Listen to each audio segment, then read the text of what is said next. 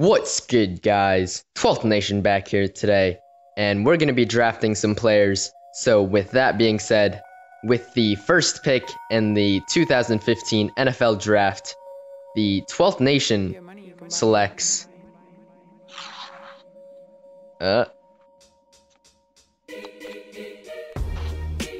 Melvin Gordon. With the second pick in the 2015 NFL Draft, the 12th Nation randomly selects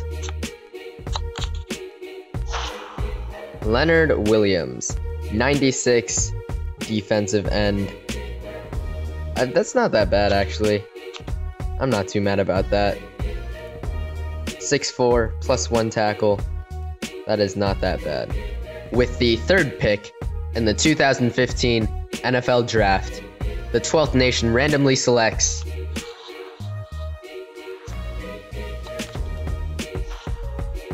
Jalen Collins, 95 cornerback plus 1 awareness. That is not bad at all. So some of you guys were asking for a team update, and I've been sitting at a 104 overall for a couple videos now, but we picked up Kyle Long, great offensive guard, insane blocking stats. Don't need to say much about that.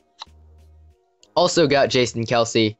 The original plan was to save up for Mike Webster, but many people were saying that you can't really tell too much of a difference in game between their stats. So decided to complete a set, spent a little over 700k, but because of the recent free Madden cash and the gridiron packs and the very easy to get draft players, his price has tanked along with many other people, but his price tanked dramatically, which kind of sucks, but hindsight's 2020. Can't really predict market trends or what EA is going to do, especially when they keep mixing in the recipe to crash the market.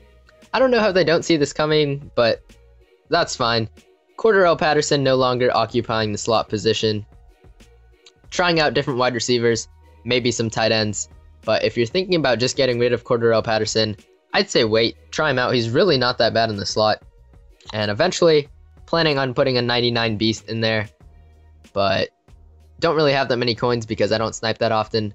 I really only hop on this game to record videos for you guys.